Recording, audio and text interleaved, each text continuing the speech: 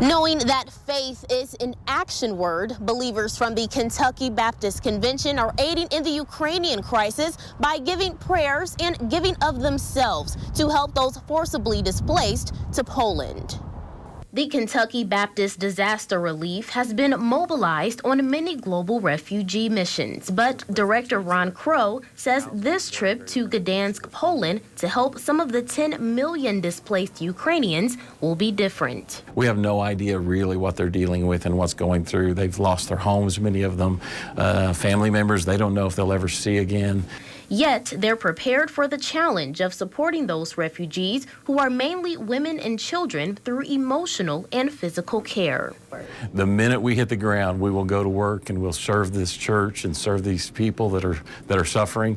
And when our time is up, we pull out and come home while the other team comes in. Due to limited housing, only 6 volunteers will deploy for 1 week at a time for the next 6 months. The first group will go on Easter Sunday and serve where needed at the local Poland Baptist Church, which is operating as a shelter. The team will cook, clean, help with child care, and minister.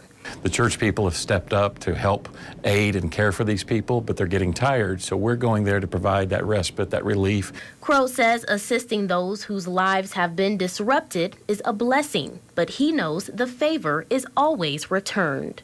We are there to bless them, but we too are taught and blessed by God ourselves, and He shows us some things within our own heart that makes us aware and grows us deeper in our own faith. It's that faith Crow and the disaster relief team want the refugees to hold on to in uncertain times, because hope, help, and unity can make a difference. But we're going there just to love on them and hear their story and to care for them. In Louisville, Alexis Matthews, WLKY News. KBC is partnering with the international organization Send Relief for the mission. If you would like more information about how to join the volunteer team, visit our website or WLKY's mobile